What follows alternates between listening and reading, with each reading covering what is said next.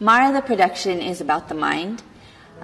It's inspired by the character Mara, who is a character from Buddhist folklore. And Mara is a very kind of devious, demonic character that appears when Siddhartha is meditating under the Bodhi tree. Mara appears with his entourage of, temptation and seduction, and is trying to pull him out of his meditation.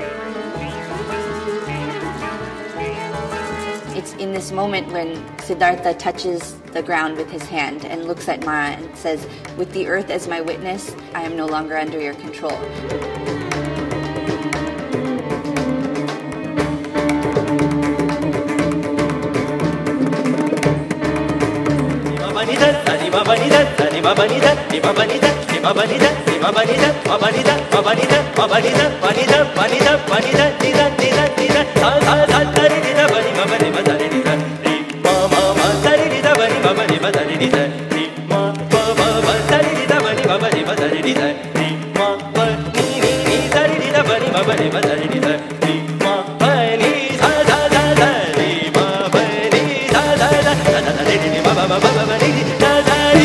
And it's in that moment that Siddhartha becomes Buddha, the enlightened one. But our production it's just inspired by this character from Buddha's life story. But the way we see Mara is as a personification of the mind.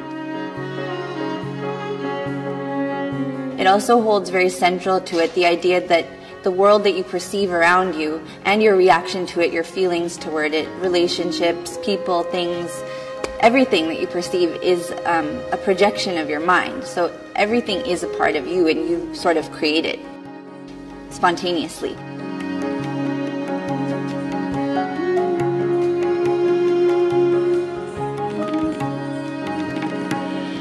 And so Mara sort of plays this director that kind of keeps that world going and keeps you creating that world.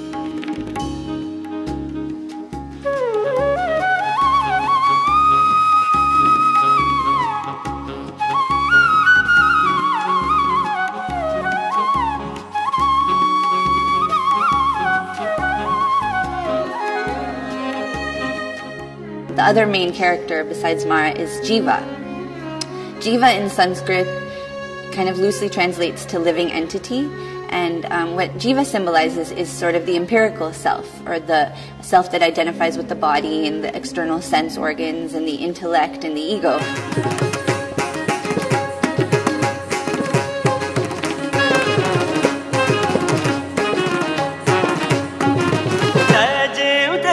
Mara keeps it that Jiva sees herself this way, sees herself as separate from the world, as separate from these people, as separate from everything around her.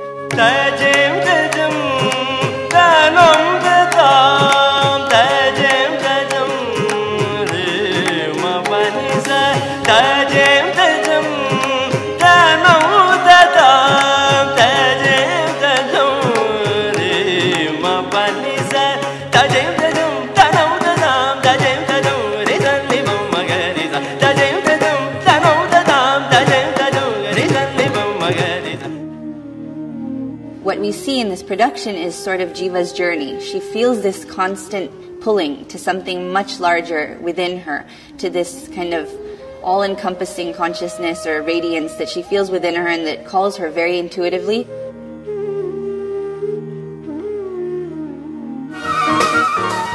But Mara's world is so thrilling, it's so fleeting, it's so exciting, and so it kind of, that tussle between that world and this other permanent reality that's really beautiful and really overwhelming, her struggle between the two and her journey is kind of what this production is all about.